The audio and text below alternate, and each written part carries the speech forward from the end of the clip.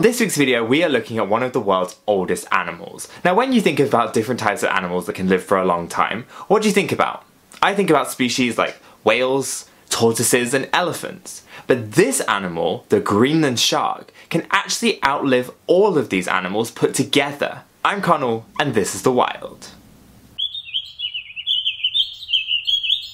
Found in the cold waters of the North Atlantic, the Greenland shark's range stretches from northeast Canada, around Greenland, and even as far east as the coast of the United Kingdom.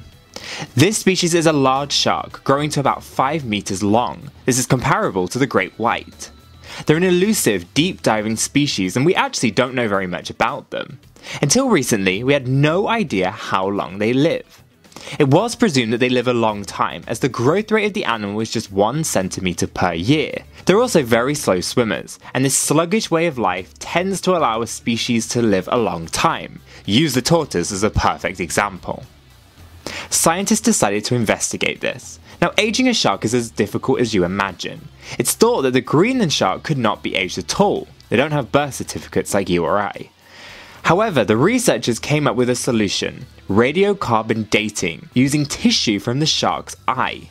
Radiocarbon dating is a fascinating process that can show an estimate age, and it can date anything from bone to plant fibers to fossils or shark eye tissue. The results were pretty staggering, to be honest. The estimates showed that the shark tested could be as young as 272, or even as old as 512. The actual age tends to be in the center of the estimate, so the figure of 400 years was used. Now, 400 years old makes the shark the oldest vertebrate animal in the world. Now, vertebrate animals are animals with a backbone. They took the title away from another Arctic species, the bowhead whale, which can live for almost 200 years. The results show that the shark could have been born at the time of Shakespeare.